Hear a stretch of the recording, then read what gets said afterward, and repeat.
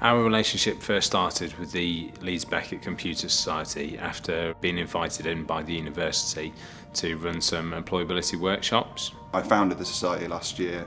It kind of just an idea that I had. There wasn't another society that did a similar thing to what we do. The objectives of the society, there's only really one. It's just increasing the employability of our members.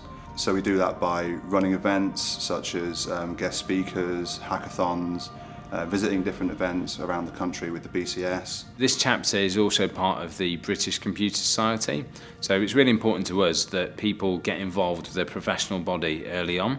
So we're trying to give back and help build and create the community within the IT sector. We believe that the British Computer Society does a lot of good work, and we want to make sure that people are involved as early as they can be. As part of the support for the Leeds Beckett Computer Society, we've offered mentorship to Lewis, who's the president of the society. We've also offered support in terms of sponsorship, so we've been able to help them out with their campaign, which this year has been the most successful year that they've had so far in terms of new members.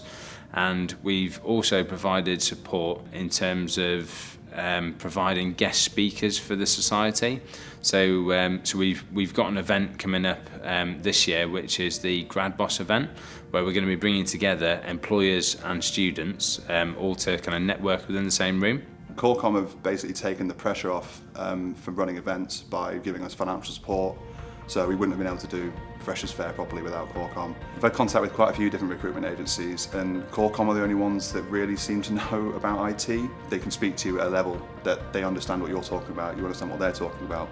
A lot of recruitment agencies are specialised in IT, but the people who are running it are salesmen. And so we end up getting sold to. There's a huge shortage of IT students and IT candidates within the marketplace.